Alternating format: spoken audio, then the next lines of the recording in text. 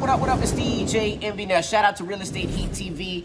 They got the hottest new real estate channel. Shout out to my man, real estate coach Anthony Leggins and Coach Armin Wright. They bring the heat with the latest strategies and techniques to take you to the next level.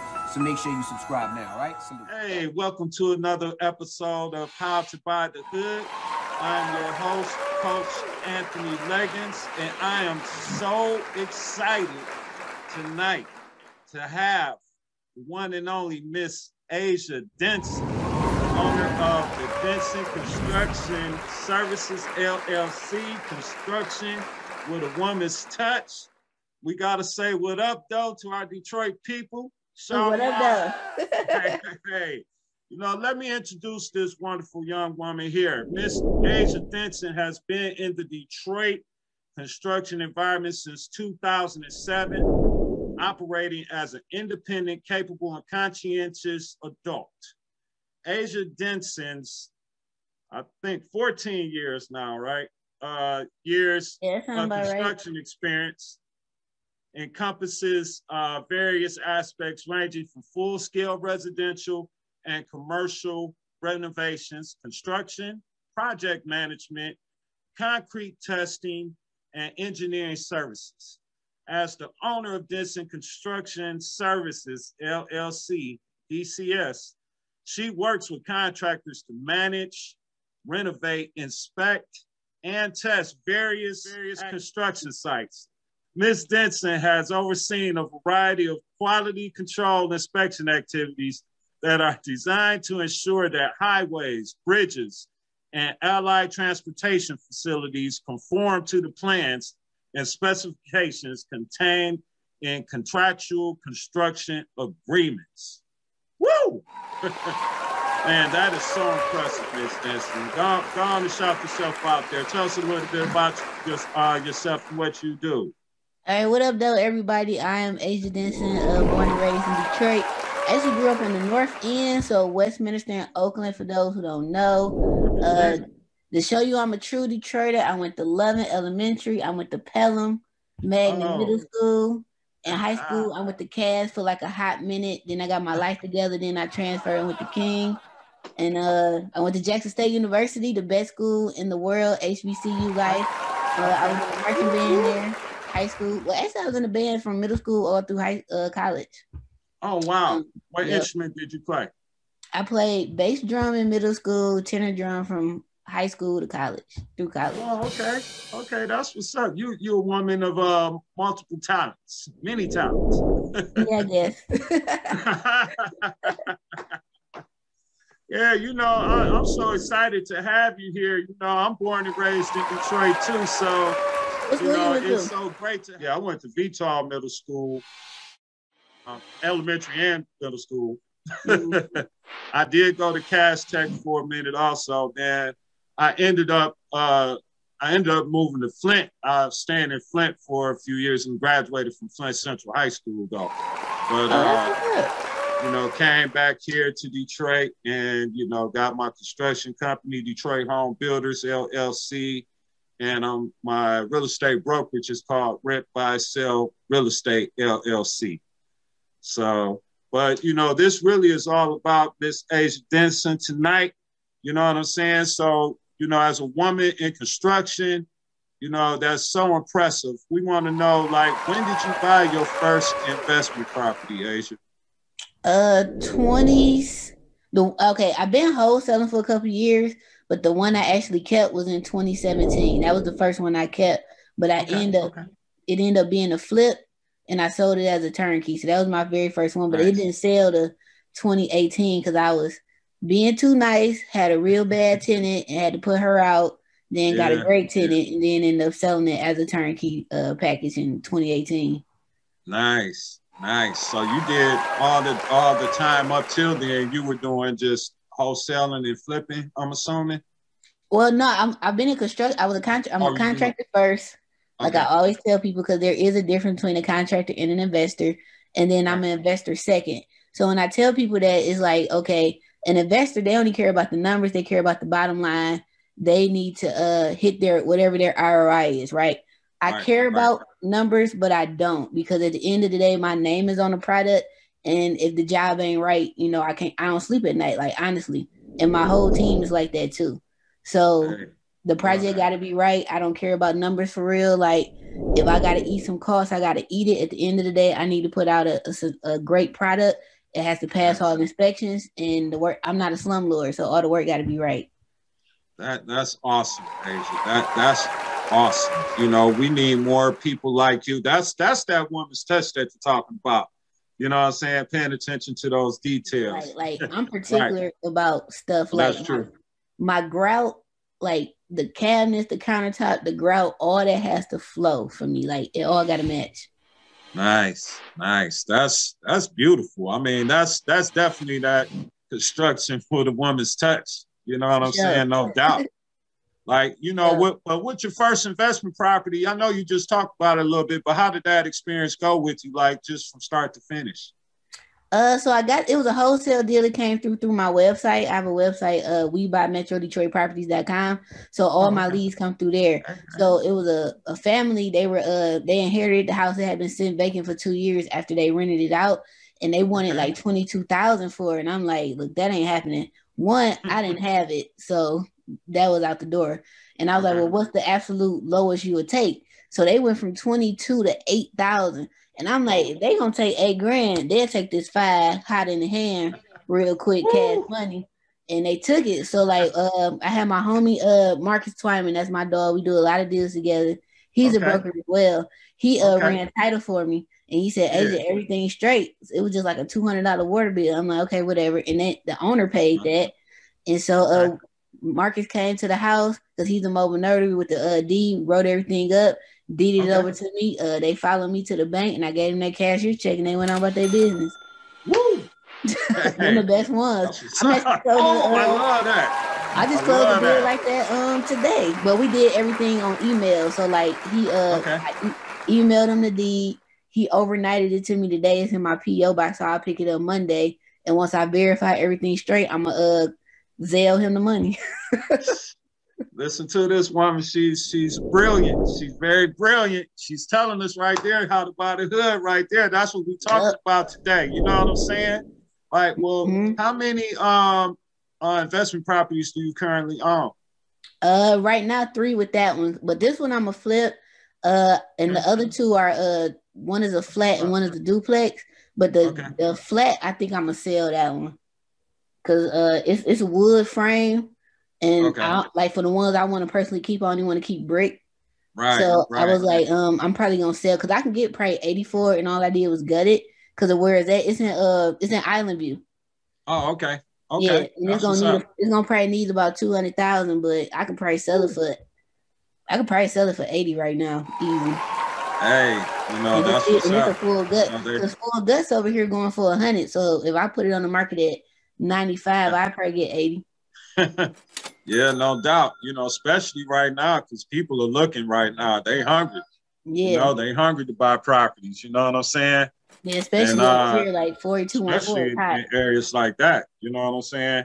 Mm-hmm. Like, so, you know, that's what's up, Asia. I like that. Like, what inspired you to focus your investments in Detroit, your neighborhood, or current neighborhood? Well, I'm a Detroiter, so I look at it like this: if out of state and out of the country people are buying Detroit, why we not? And we live here. Like that was my first thing. Like Detroit is a black ass city. Like Detroit is probably 80-90% black. Right. Right, roughly. But we not 80-90% owners. There it is. You know what I'm saying? Most of the people who own houses in Detroit do not look like us. And it wasn't always like that. Like before, probably like maybe the 90s, mid 90s or whatever, Detroit was Right. probably 60, 65% home ownership, maybe even 70. Now it's like, I think they said 40-some% of Detroiters is renting. Right. That's crazy. Right. Yeah, it's crazy. We should be owning our neighborhoods, our houses in our neighborhoods where we live. But I think the issue is really that it need to be more black owners, regardless if they from Detroit or not, because well, I hope we not gonna do our people like others gonna do our people. And in the same senses though, our people who are tenants need to respect the property and respect the owner as well. So it's like it go both ways. Like, because I've had a lot of contracts I've turned down when I first started. Like, them first 5-7 years was really, really hard for me because I'm not a sleazy contractor. So it was hard for people to appreciate quality and integrity early on when the houses were so cheap and they didn't care. They just like, I don't care, I'm a slumlord, whatever. And I'm like, I can't do what you asking me to do at that price because one, I know the person who living there looks like me.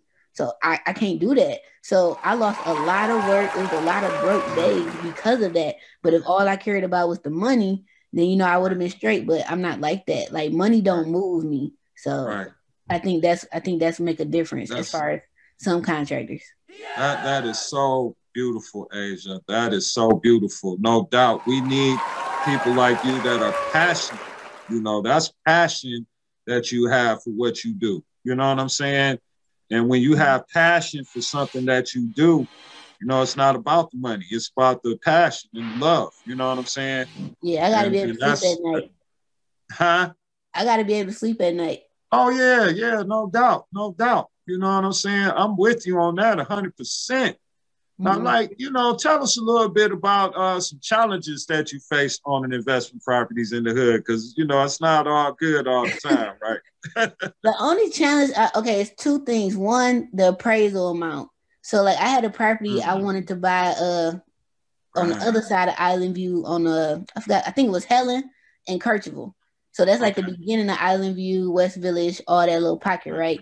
They wanted $35,000 for it. All right, cool. The comps on this side of Kercheval and the Boulevard was 200-some thousand, and it did not appraise for what it would be after the repair over there. And the only reason that is because most of these appraiser people don't look like us, right? So they don't know Detroit. So they already are undervaluing the property, which makes it harder for coming in the gate. So if you low key, that house was worth $95,000 off rip in its current messed up shape. And by the time I rehabbed it should have been between $300,000 and $350,000 because that's what the comps are over here. And it's in the mile radius across the boulevard and everything.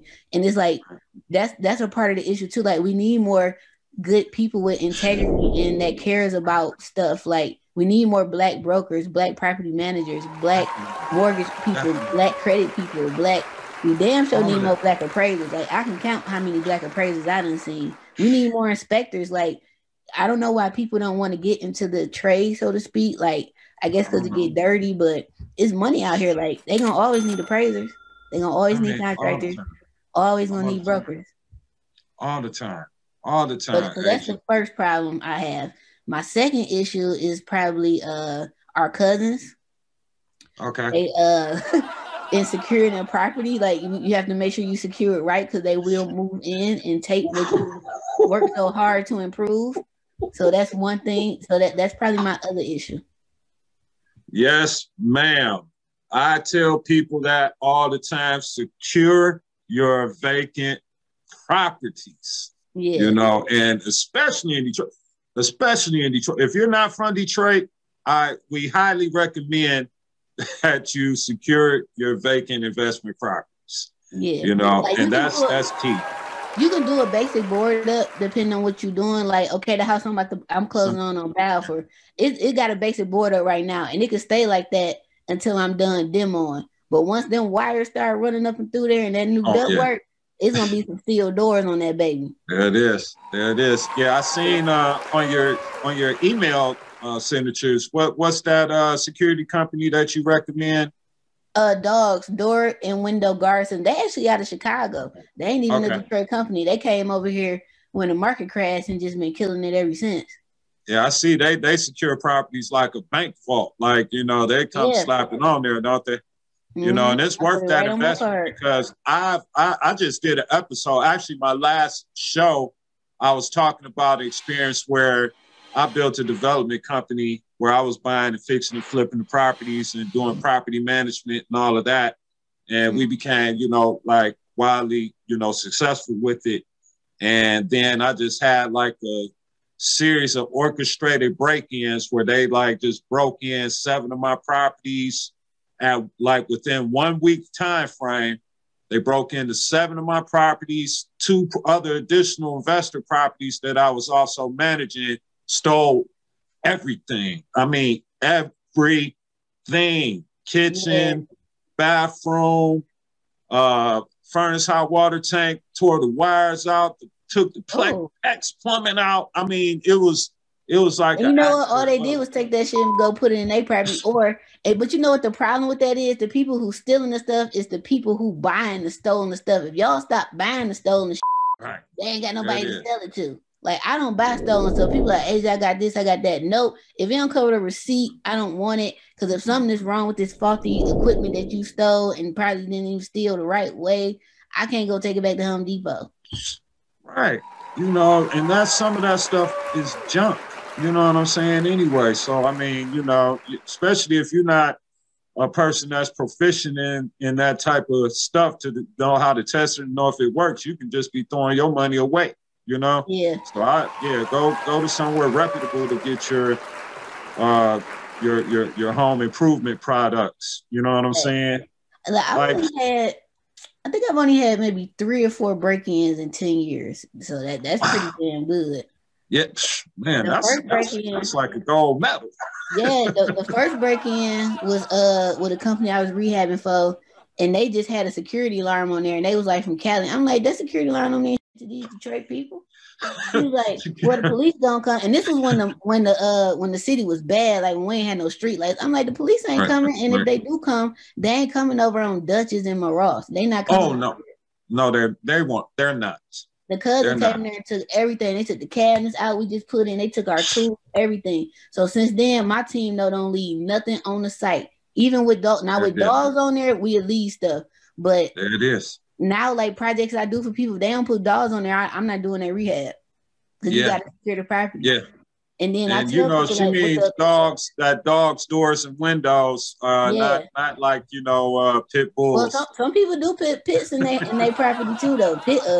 4 or 5 pits in there will be good protection too. Your house gonna smell like dog shit, but ain't nobody gonna come up in there. Ain't nobody. Hey, they definitely gonna stay up out of there with that. You know, we talked about, you know, some of your solutions to the challenges that you are facing. So, like, what are your future investment goals, Asia? I want to start building the property I own on Kirchville and Cadillac. I call it Big Red. It's a 2-unit on Cadillac and Kirchville, and then going down Kirchville, it sits on a lot. So like I want to build another 2-unit on there. So that's why I'm gonna sell my Parker property in Island View. I call that one Big Yellow because it's yellow. So I'm gonna sell that one so I can finish this one, pull the money out, and build on the land. That's what's up. So I was like, well, I don't want to sell that one, but me selling it is gonna help me elevate a little bit faster than if I go on and try to rehab it. So I mean, it ain't no emotions in properties, you know, and I tell a lot of my female clients, like, y'all got to take y'all emotions out of it, because if you don't, you're going to over rehab it, or you're going to miss a great opportunity to, you know, do something better. Man, she is just dropping so much jewels for you tonight. I'm so happy to be on this episode with you and being able to hear this wisdom and knowledge that you were sharing about buying the hood, and especially, you know, with the woman perspective, because it's important that we all, men and women, you know, we all get involved and active in buying communities. And, you know, even if we could just buy one at a time, you know, that's how you get started. You know, you got to start where you're at. You can't start where you want to be. You know, you can envision your goal and work towards it, but, you know, you got to start where you're at. And a lot of people get discouraged because they want to, you know, catapult, I guess, you know, straight to the top of the game with it. But, you know, steps involved. And you just heard what Miss Denson just said about you know, she's using that one property as a stepping stone to sell it to be able to go to another level of where she wants to get to. So, I mean, you know, you got to start with where you're at and just continue to build from there, you know. But what advice would you give, Asia, to new investors? My advice would be, one, don't listen to these people who say like you got to quit your job, because that's not true. I know a lot of people who have jobs and they're still invest and do stuff too. It's just a balance. Very true. So you don't have to. I unfortunately didn't work while I was investing because I got laid off, so I ain't had no damn choice. So, but for me, it was a blessing in disguise, because I don't think I would have busted my ass as hard, because when you broken your back against the wall, it ain't nowhere else to go but up. So that's how I look at it. And my thing is that I got this engineering degree, so if this don't work, I can always go back and work with this thing I look at. Don't say that. Oh my God. Ooh, we get live with it tonight. It wasn't that many black-owned. It's not that many black-owned engineering firms. So I was working with a lady, and she ended up and just closing and moving to North Carolina somewhere. So. Oh wow. Yep. Man, that's you know, just what you're doing, and just, you know, touch a little bit about, you know, I heard that you're doing some things. I got that Eventbrite about you doing, like, what's it called, the What Up Though Mondays or Fridays or something like that. Oh yeah, so it's so we doing this on YouTube Live every third Thursdays.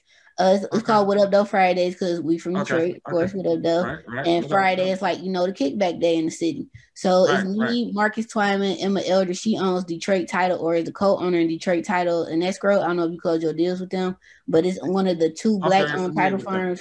Yeah, it's one of the two black-owned title firms in the state. It's only two, her and Red Title Carpet, I think, or Carpet Title, something like that. So it's just us on there kicking it, like how me and you talking. It's just like that.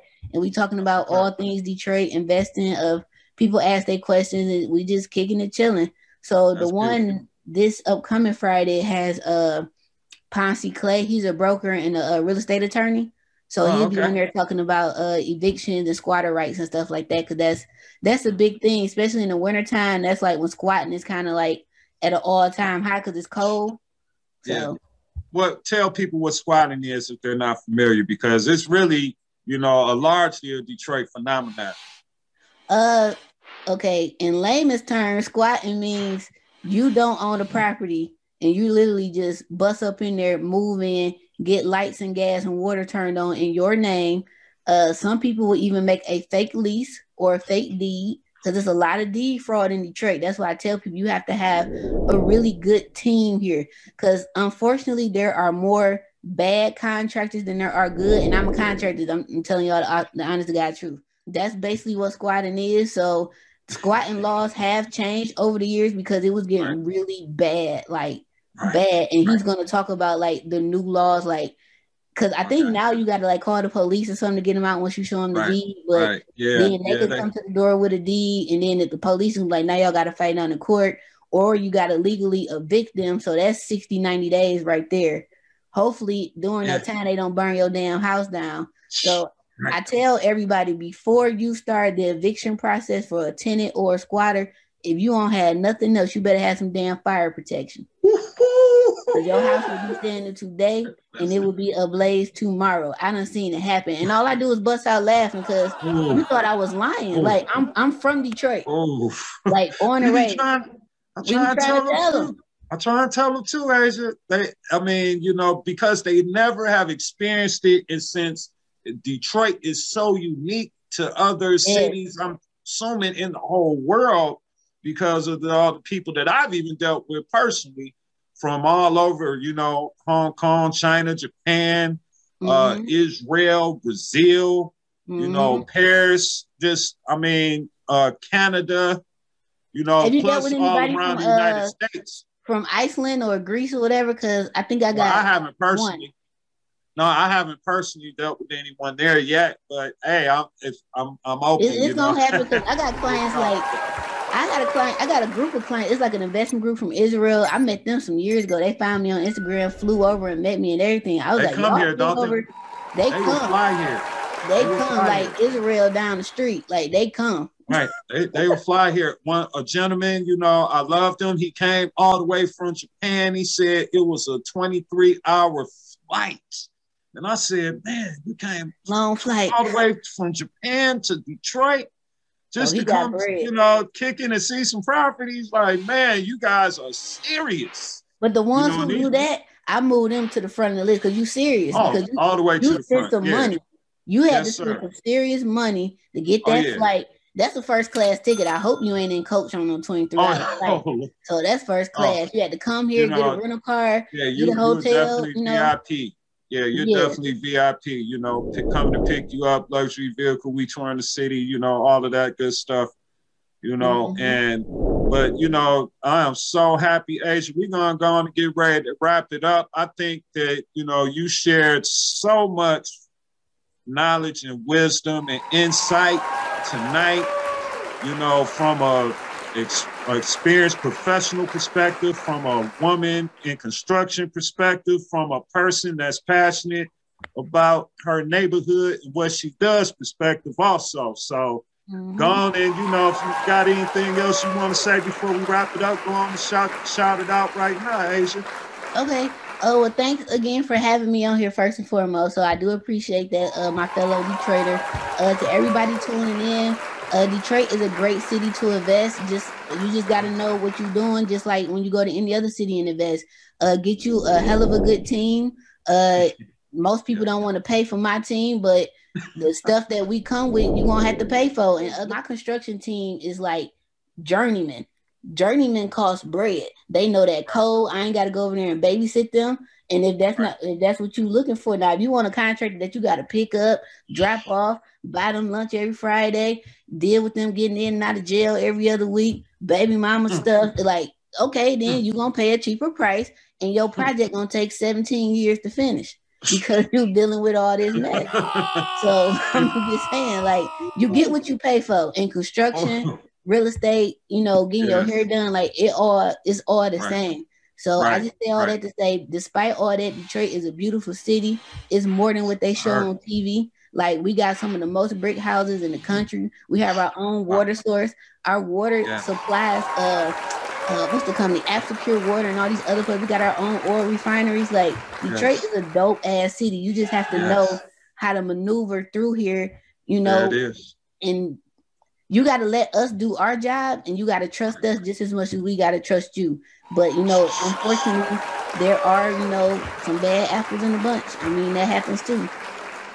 Yes, ma'am. And I wrote a book a few years ago called Detroit Real Estate Handbook, and I touched on, I touched on a lot of those things about, you know, the things that you need to do when you're investing in Detroit real estate, because people don't understand that it's a different ball game. And that's really what, you know, Asia's trying to tell us right now, is that, you know, it's different here, but it's great, fantastic opportunities.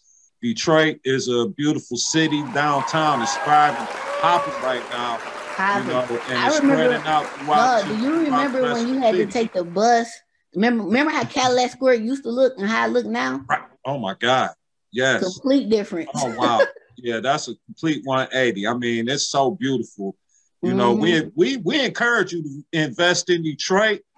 You know what I'm saying? Get with Miss Denson here, Asia Denson Construction Services. Check out her YouTube page. Subscribe. Get with her.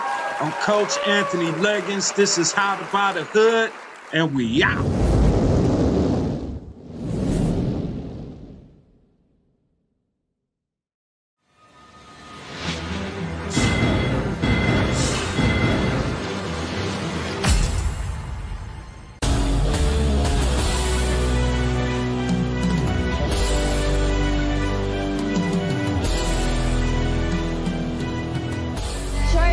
Everybody.